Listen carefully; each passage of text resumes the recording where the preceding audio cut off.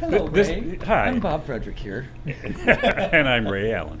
Bobby and I have known each other a long time. We used to go to the same gym together. It was a lot different back then, though, too. I mean, we had 10 clubs back then.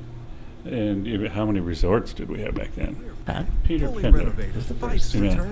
Peter bought Murphy's Resort and turned it into a small place called Fifes. Premier gay resort nestled among the redwoods. You'll find cozy country cabins. So you figure a campsite, if you had 4 people, you had 400 in the campground, and you could have another 100 and something in the rooms. Saturday night, summer's here and the heat is on. Escape to Fifes.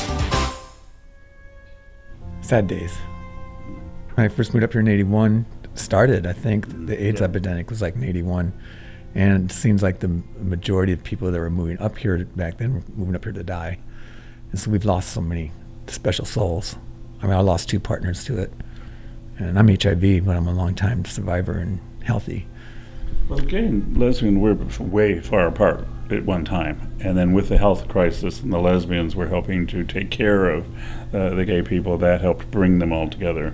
It's a very, very strong community here. It's amazing how giving it is. My whole goal with Give Back Tuesday was to bridge the gap between the 2 communities, you know, and make people aware that, you know, we're on this planet together. We need to help each other. It doesn't matter your sexuality. We don't care about yours, and you shouldn't care about ours. And it's just to help each other.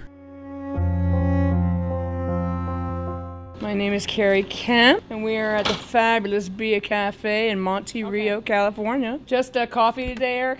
Thank you, sir. I didn't migrate to the river because it was gay. Okay, I've been coming up to the river since I'm like 8 years old. I have a picture of myself and my mother on Johnson's Beach in 1958. This is the place where the San Francisco blue-collar workers came. Then I met Torch in 1983-84, and Torch lived up here, so that's how I happened to come up. We knew what AIDS was. And we knew we needed to be down there on the grounds and in the trenches. Sonoma County had the 3rd highest rate of AIDS per capita in the nation. We had very high IV drug use, and we had a high gay population. A man living with AIDS, his name was John Daniel Manley. And he said to me, you know what they need is a food bank here, and I already came up with a name for it. What is that? And he said, food for thought. We're all looking for something to do, you know, we needed to be a part of it. Leather community, the drag queens and the dykes were doing everything. They were doing everything for the AIDS movement, and the men were too sick. And the straight people were afraid. But here it was, this little microcosm, this little freaking place, what we called Guerneville for so long, has a place with a straight woman with AIDS, with a straight man, and a gay man, no AIDS, a dyke and another dyke. And one of the dykes happens to be famous in the little gay world over there. And these 5 people that we were, myself, Torch, Betsy Van Dyke, Sid Smith, Tom Walters, we were fearless, fearless. You know, we really had this customer service loving feeling that going out. We really, really, really cared about that. Hello, my name is Sister Sparkle Plenty. They call me the Nun Too Bright.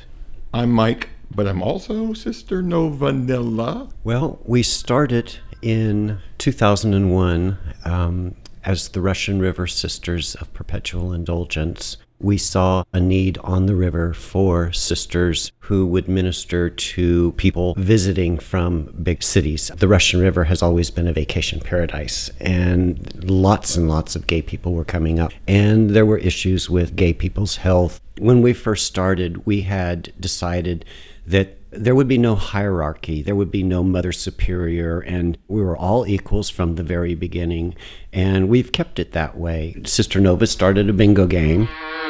The first beneficiaries were the HIV/AIDS organizations locally.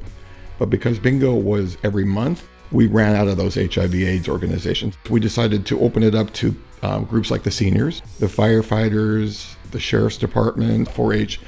And within a few months, all these different factions, they're all of a sudden sitting at tables, sharing baby pictures, laughing, telling stories. All these friendships are being built up, and it was incredible to, I'm getting goosebumps. It was incredible to see all these barriers coming down.